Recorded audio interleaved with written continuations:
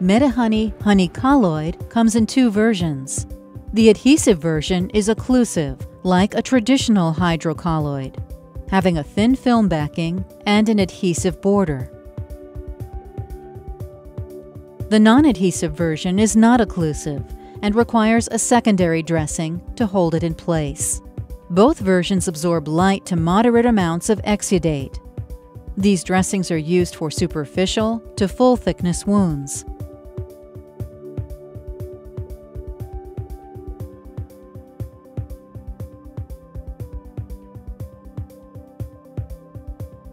After properly cleaning and preparing the wound, we are applying adhesive Medihoney Honeycolloid onto this leg wound. The adhesive version should not be cut. This skin-friendly hydrocolloid formulation may overlap the wound edges and contact healthy skin. Remove both sides of the film backing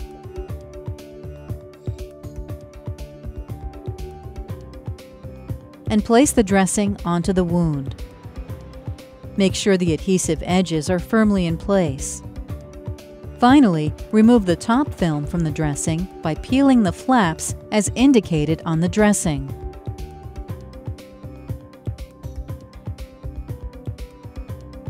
After properly cleaning and preparing the wound site, we are applying non-adhesive Medihoney Honeycolloid to this traumatic wound. This non-adhesive version may be cut to fit into the wound bed. First, open the honeycolloid dressing and remove the plastic film covering from the dressing. Then, cut the dressing into strips that will fit into the wound bed.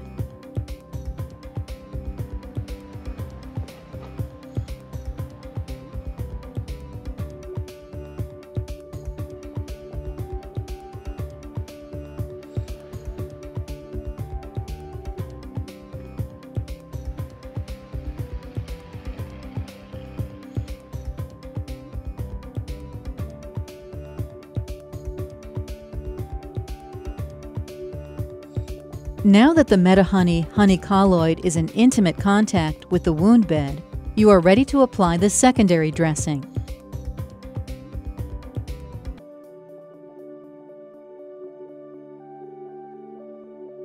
Here, we use BioGuard Island dressing, which has an adhesive border and requires no additional taping.